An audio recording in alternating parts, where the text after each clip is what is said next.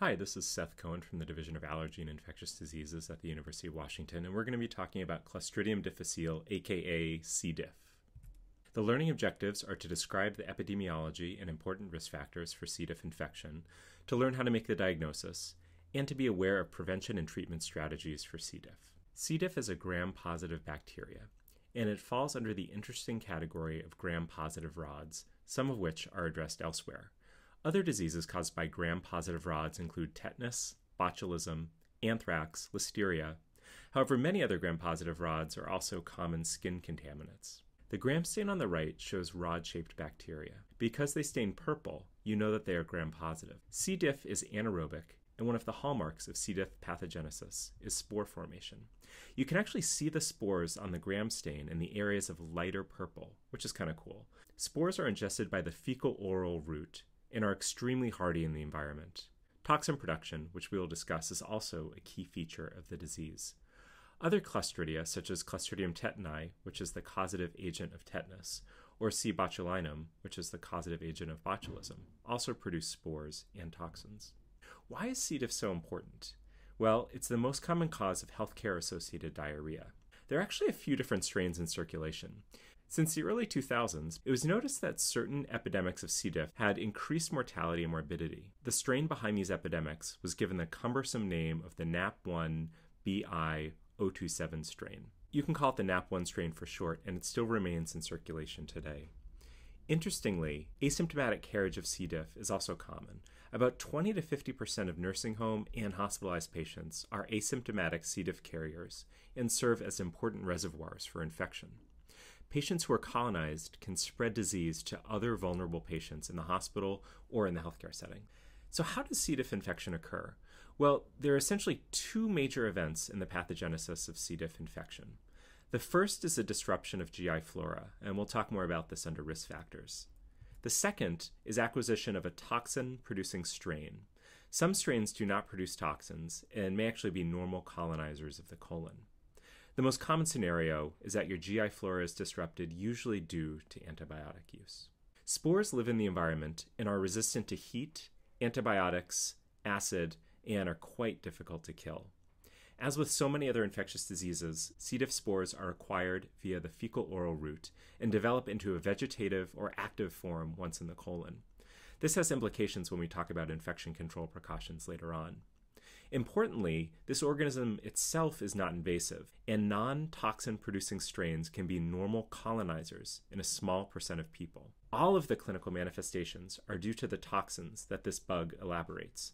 They cause inflammation, diarrhea, and disrupt tight junctions in colonic epithelial cells. Toxin A activates neutrophils, which may in part help explain why C. diff is so commonly associated with leukocytosis. Toxin B is much more potent and responsible for many of the symptoms of severe disease.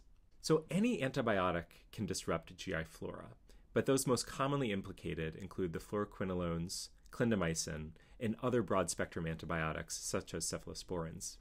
Even vancomycin and metronidazole, which are part of the treatment of C. diff, as we'll see later on, can predispose to C. diff disease under the right conditions.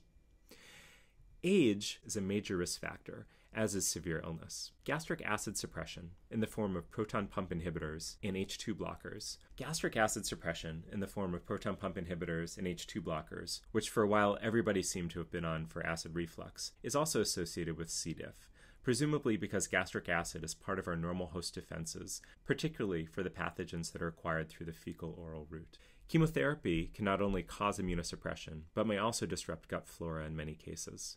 And unfortunately, community-acquired cases without classic risk factors are increasingly reported. The clinical manifestations of C. diff run a spectrum ranging from asymptomatic colonization to watery diarrhea, which would be the most common, to a life-threatening complication called toxic megacolon.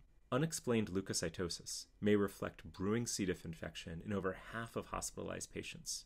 Fever is often absent in mild or moderate disease, and the feared complications include fulminant colitis or toxic megacolon. Toxic megacolon is a severe colonic dilation combined with symptoms of systemic toxicity. It may require urgent surgical consultation. It can lead to bowel perforation and shock. So how do we make the diagnosis of C. diff? Well, hospitalized patients with 3 or more loose stools a day and any suspicion for C. diff should be evaluated. The most common test is a PCR for stool toxin, which is rapid and has excellent sensitivity and specificity. Remember that initial culture results of C. diff on their own will not give us good information regarding whether a patient is harboring a toxin-producing strain or not. EIA is a less commonly performed assay. In challenging cases, such as trying to distinguish between C. diff and inflammatory bowel disease, colonoscopy may be performed. Findings on colo range from inflammation and ulceration to pseudomembranes, which are thought to be nearly pathognomonic for this disease. Pseudomembranes are whitish plaques that adhere to the colon and are formed by aggregates of inflammatory cells and proteins. Thus, the findings of pseudomembranous colitis is highly suggestive of C. diff. You can see pictures of these pseudomembranes from a patient's colonoscopy image on the right. Unfortunately, many patients develop C. diff because of antibiotic overuse. We treat any symptomatic patient who has a positive stool PCR. Because a positive assay may lag behind clinical response, asymptomatic patients with a positive assay generally do not need to be treated. At many centers, the choice of antibiotic is based on whether a patient is deemed to have severe or non-severe disease. There are a number of criteria for severe disease, taking into account fever, leukocytosis, a patient's age, and severity of illness. Oral vancomycin, which acts directly on the gut without systemic absorption, has been shown to be superior to metronidazole for severe disease. One of the challenges of treating C. diff is its propensity to relapse, particularly in the setting of subsequent antibiotic use. Some patients can end up on prolonged courses of vancomycin, lasting months, in an attempt to suppress or eradicate C. diff carriage. FMT, or fecal microbiota transplant, is the technical term for stool transplant, a procedure that is currently being widely adopted as the treatment for relapsed or refractory C. diff based on a well-constructed randomized clinical trial. Stool is instilled in the colon, usually via colonoscopy, enema, or a nasogastric tube. The cure rates are remarkably high and are thought to be durable with a low risk of response unless the patient is again exposed to broad-spectrum antibiotics. The rate of FMT procedures will only become more common as FMT continues to gain widespread acceptance by the general public and the medical community. Prevention of C. diff is a huge issue in healthcare facilities. Contact or enteric precautions means gown, glove, and disposable medical equipment when possible, since any article of clothing or equipment, including your own white coat, your tie, your stethoscope, can serve as a vector for C. diff spores. This is one case in which hand hygiene must be done with soap and water. Unfortunately, alcohol-based hand rubs and gels do not get rid of the spores. In addition to antibiotic stewardship, we must also try to limit gastric acid suppression when possible. Just as a reminder, wash your hands with soap and water when you see a patient with C. diff. This brings us to the end of this lecture on C. diff. Thanks so much for watching, and be careful who you give antibiotics to.